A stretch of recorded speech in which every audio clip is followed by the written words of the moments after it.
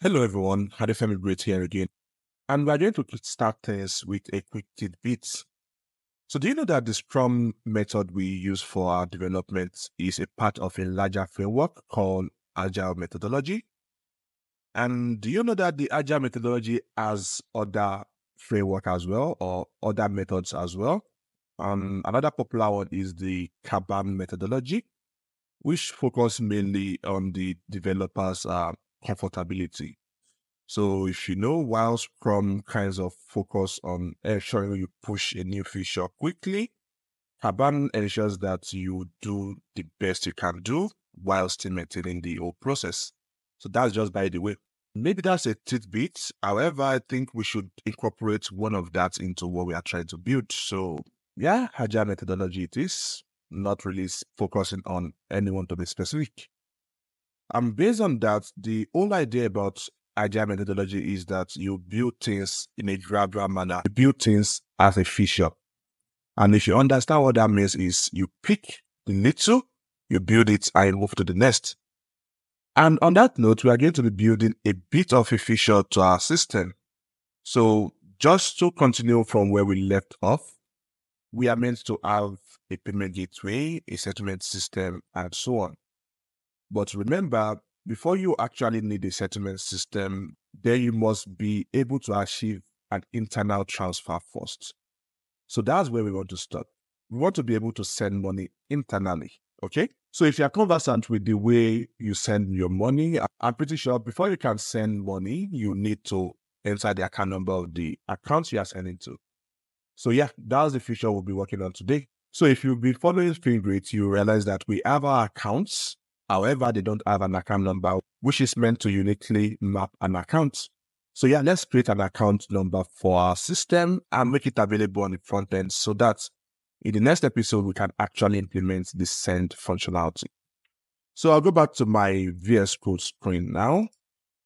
So this is where we left off in the last episode. This is our backend, still just like it is. Again, if you've not shared Fingreat, I would recommend you do that. It's a prerequisite for this. So let me start Docker so that we can access our database. So give it a minute to start up. All right, so our Postgres service is up and running. And now let's focus on what we intend to do. So if we come back to our DB and check through our migrations, you see that we have a migration for account setup. And within here, we created our account. So what we are trying to add now is a new feature. And as a result of that, we are making a new migration. So if we come back to our make file, we can see how to create a new migration. And let's do that. So we have make c_m. And the name of the migration would be add account number. All right, so that's up, as you can see. So we have the add account number down and up. So for the up version, also what we are doing is to kind of enable us understand SQL better, because I'm pretty sure most of us work with ORM, and ORM kinds of remove SQL entirely from the scope. So I think this is also a good way to kind of get familiarized with SQL. So yeah, we want to adjust our account table. So let's take a look at the account up. We have this. So now back to the account number up. So we are going to have alter table accounts, then add column account underscore number. By the way, I have Copilot enabled, so that's why you can see the suggestions, but ignore that. Maybe it can make our work faster, but I believe we get the idea. So yeah, this is going to be a Vasha, and it's going to be null. And the reason why it's going to be null is because we have existing data already, and the account number is going to be generated by us. So what that means is we can create an account and then add the account number to it. So yeah, we have maybe 20 or 11. An account number should be 10 digits according to my country, but I will add an extra one just for error's sake. And Not null will be removed, it can be null. However, we can make this unique because an account number should be unique to an account. Okay, so that's what we need to do for the migration up. Now let's come down to the migration down. So here we're going to have alter table accounts again. Then we have drop column account number. That's all we have to do. So save. Okay. So before we actually run this migration, let's pull up pgadmin to see what our initial migration looks like. So we have pgadmin.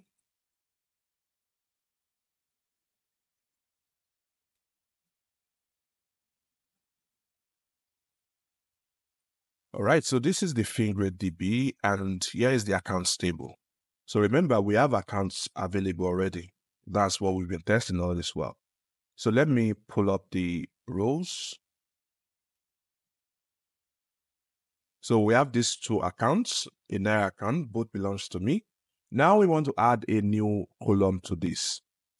And now we've set up the migrate up and down. All we have to do now is come back to the make file and see how to migrate up. So the command for that is this. So we can have make underscore up. All right, so as you can see, this was successful. So let's come back to pgadmin. Let's run this again. So now we have the account number field, which at the moment it's null. Okay, that's what we defined. Makes sense. However, one thing to do also is to test if your down operation is actually working. And to effect the down operation, we have the make down, then we specify the count. The count indicates how many times we should go down. So yeah, once, because that's just the last one we did. So we can have make underscore down. There we have the count equals to 1. So it's going to remove the last of migration. Yep, as you can see, we have this. And if we come back to our pgadmin, run this again, and we can see that the migration is out. So our migrations are okay. I think we are good on that note. So let me make it up again, and we have the account number back. So that's the first part. Because we are working with SQLC, we need to update our SQLC code. Again, Fingreat Series is a prerequisite to this. So most of what we are doing now, we've done it in the past, and I'll probably not go back to the old flow again. So to update our SQLC, we do make SQLC. And yeah, that is going to update our SQLC. As you can see, there are some changes here. So if we come down to the accounts, you see that the account number has been added. And if we come back to the models, the account now has the account number, which is what we want. That's okay. So yeah, that's for that. So before we actually get into creating our account and adding it to the account we have, we will need to update the existing accounts to also have an account number because an account number is needed. So on that note, we are going to need some scripts. So based on that, I'm going to close this. I'm going to create a new folder called scripts. Like that. And here we're going to have a new file called updates, or rather add account numbers dot go. Okay. So we're going to create a go function to add our account numbers here. So that's about that. However, how do we want to even create an account number in the first place? So the way I see to create an account number would be to have a starter for each account type. Okay. So if it's a Naira account, then the account number will start with a 1. If it's a dollar account, then it's going to start with a 2. And we can keep incrementing based on the type of currency we have. And that's about that. And also, we want to add the account ID as part of the account number. And the rest will be the active time information. So that's a mouthful. Actually, let's come down to the utils and create a function to generate an account number. So here we're going to have fun generate account number. So this is going to take in the user ID. So we can have, or rather, account ID. Account ID is going to be of int 64, I believe. And we are expected to return a string or an error here. Okay. Aside from the account number, it's also going to take the currency here. We have the currency. And the currency is going to be of type currency. Like that. So do we actually have a type currency? I guess not. Let's verify.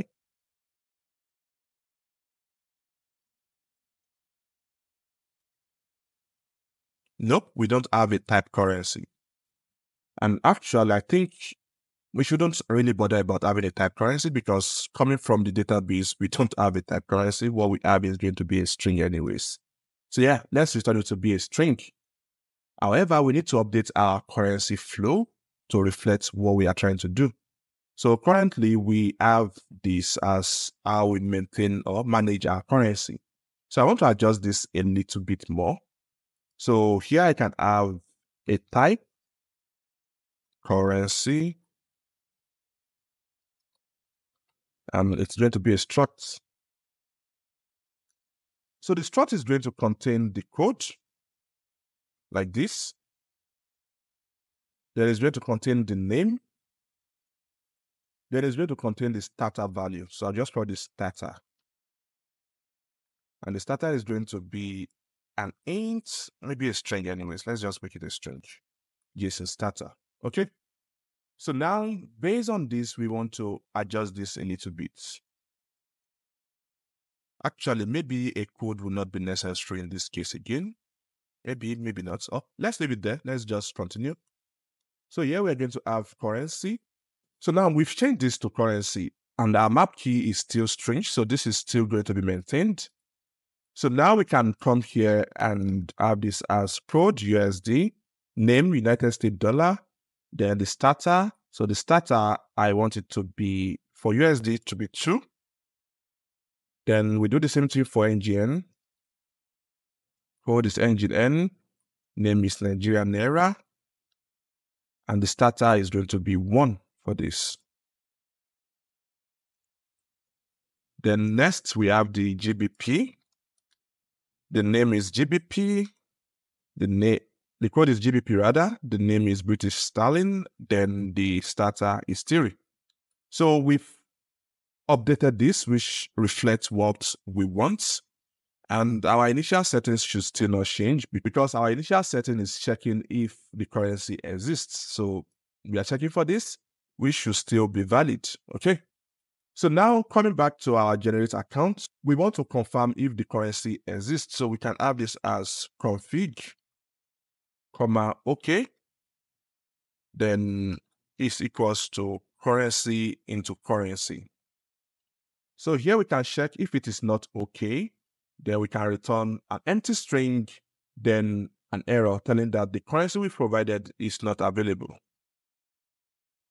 Then we can get the starter from that, okay?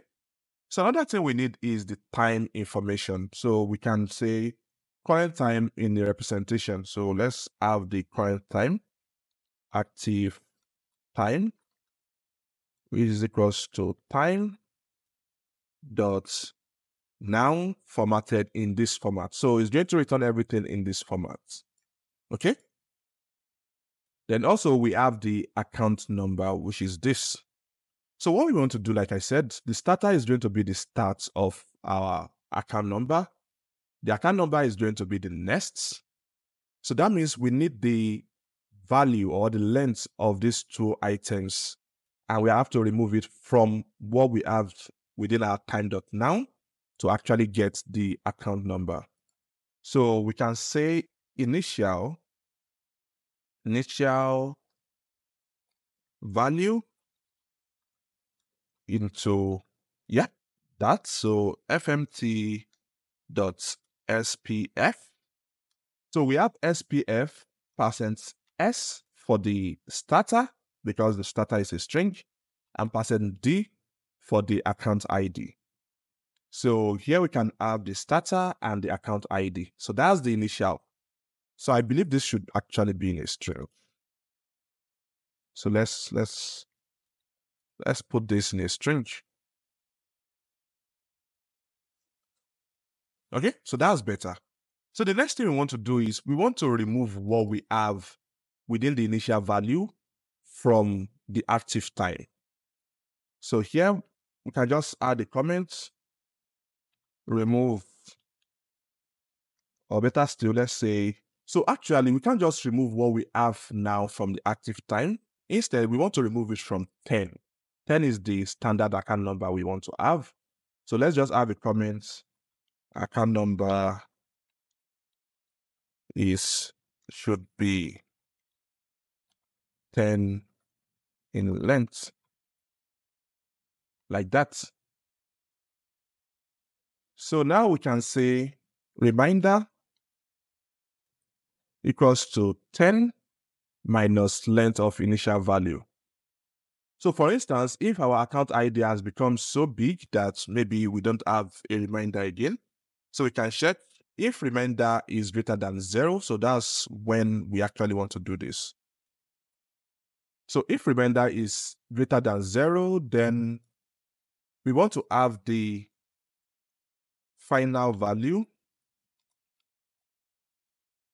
So this is going to be equals to later on because we need to add something. So we can say final value initially equals to an empty string.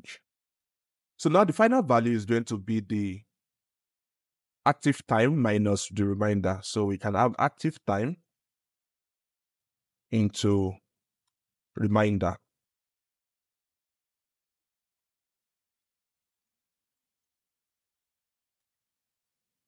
Yeah, so let's define reminder because we've not. So yeah, this is the final value. And now we can now have the account number equals to this. So all we need now is just to string the initial value because that's going to be the starter and the final value.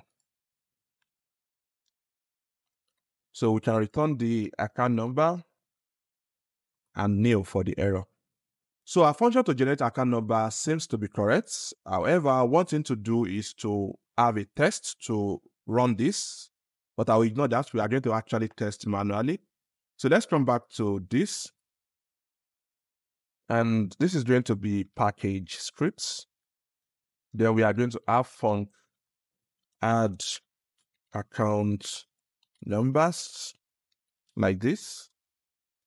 So for now, we just want to test the account number. So let's assume, so let's say we have ACC, or let's just call it ACC equals to utils dot generate account number. And this we are going to pass in the account ID. Let's assume we have 1. Then the currency, we have NGN. So this is expecting 2 things. So both the account and an error. So here we can check if error is not nil, then we can panic and return the error. Else we can have fmt.println accounts. Okay. So to test this, we can come back to our main function. That's the main.go file. We can comment this out for now. And here we can have add or other scripts dot add account number. So let's comment this out as well. Okay, so we have that, and let's test if this is running. So we have clear, and we have go run main.go. All right, so we have this, and let's count 1, 2, 3, 4, 5, 6, 7, 8, 9, 10. So we have our account number generator working. So the next thing we want to do is actually create a script to be able to assign an account number to the existing accounts. So here we are going to recreate our connection just like we did within the API. So let me get the connection from the API. So new server, it takes in the env path. So we're going to pass the same thing here. So this is going to take in the env path as well. Then we are going to get this up to the connection side. So we're going to have all this. So we can remove this or rather we are going to need it anyway. So let's just have this here. So we have the connection here. This is the connection. So we need to import SQL. Then also, because we are going to be using the Postgres driver, if you remember, we need to also import that Postgres information. And if we come here, here is what we need to do because we won't be using the dependency directly. We added the underscore in front of it. So if we don't have it, then it's going to complain that the Postgres driver is not available, something like that. So now that we have the connection, let's get the accounts. So here we can do accounts, accounts like this, comma error. Then we have con.query into select star. But do we need star actually? I think all we need from here is the ID and currency, which makes sense.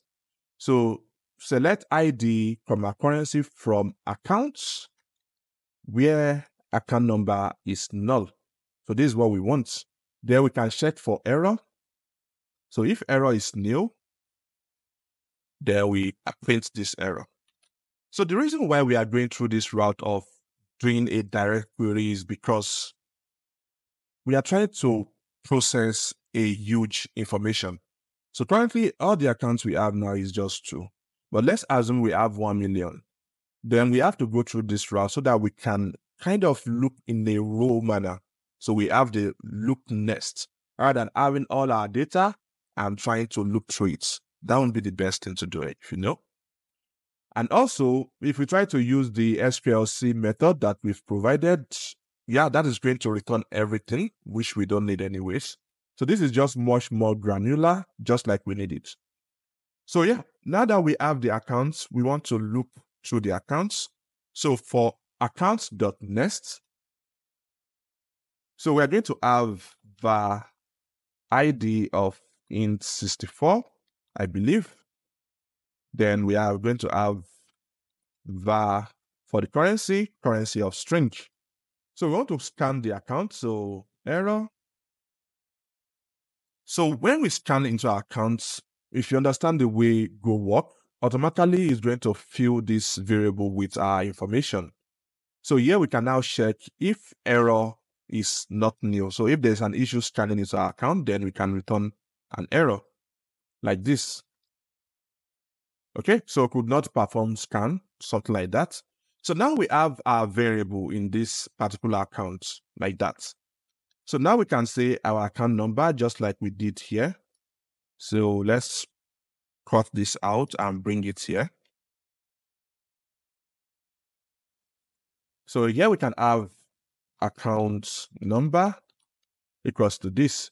So instead of passing this, what we'll be passing will be the ID, and this would be the currency. Like that. So we don't need to format the account number again.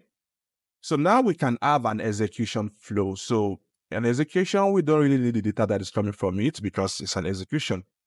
So update account, set account number to $1, where ID is $2. So we are going to pass this information as a parameter. So we have the account number, which is what we are setting, and we have the ID. So again, we can check if there is an error. So if error is not nil, then we can print could not update accounts. However, if everything is successful, we can say everything was successful. Or better still, we can come out of this. We are within a loop. So let's come out of this. Yeah, we can print account numbers added successfully. So that's all we need for our scripts. Let's now test it. So now this requires us to provide the env path. So let's specify it and save. Yeah, let's confirm once more if we miss anything. Okay, everything looks good. So let's run it again. All right, so as you can see, account number added successfully. So if we take a look at our DB now and we refresh, we see that we have the two accounts number. So the Naira account number is starting with this, and the USD account number is starting with this, which makes sense. So before we round up with the backend, we can quickly make one update, and that is updating the account when we create it. So coming back to the API.grow, let's close this a little bit. So let's look for account creation. This is transfer. This add money. Let's find create account. So here is create accounts. And here we're able to create our accounts with this information. Now that we have the account here, we need the account number. So we can have account number, which is a comma error, which is equals to utils.generate account number. So we have the account ID as well as the currency. Then we check if the error is not nil. So if error is not nil, then we have this. And if we cannot generate an account number, then we should delete the account. Actually, this process should be within a transaction. I think this is probably something we are going to be looking to next. But for now, let's do it the manual way. So delete account. So we have this comma error. Again, we can still have error even deleting the account. So that's just one thing. So here we can have a.server delete account. So yeah, that's quite it. If error is not nil again, then there is something else entirely. Yeah. Okay, looks like we have an issue here. Oh, okay. Delete account does not return. I was using the old query info. So yeah, we have this. So delete accounts and we are done. So now that we have the account number, we can say update account. So we can have accounts, comma error equals to update account number. Actually should be updates accounts. Oh, okay. Okay, I think I see an issue. So we don't have a function to update the account number yet. So let's create that. So we have the function to update account balance, but not to update the account number. So if we come back to our DB, let's come down to queries, accounts. So here is to update the account balance. So let's add to update the account number. So updates account number. So we have account sets account number into $this, where this is this. And that's all we need to do. However, we need to add this to our list. So we have make SQL C. So now we can come back to the account.grow. We can have the new account, comma error, which is going to be a.server.queries update account number. Okay, let's see what this looks like. Yep, updates account number params. So this takes two information. So we have the updates db update account number params. So we have the account number, which is account number. Then we have the ID, which is account.id. Still an issue? Oh, okay. This is not needed. So this is expecting null string. So we should have SQL dot null string. Yep, like that. So that's the information. Again, we can check for an error. So we have internal server error. We can also make all this check, but I will ignore it. That will be too much. But now we have an updated account. Okay. So this is where we are going to round up. We are able to kind of create our account number when we are creating an account by this method, which is not very good because this flow should be a transaction. So if we create an account and we are unable to get an account number, if there's an error, then the account should be reverted. The same thing for when we try to update the account with the account number, it should be reverted as well. So yeah, that's all we have to do here today. And I think we spent quite a number of time. So in the next episode, we are going to move to the front end and at least display our account number as a starter. Then we'll start the process of sending money. This is a series anyways, so it can take a while. You never can tell. So guys, that's where I'll be stopping today. See you in the next episode, and I hope you have split more. By the way, again, if you've not subscribed, I think I will highly recommend you do so. It's going to encourage us to want to do more. All right, guys, bye for now, and see you in the next episode.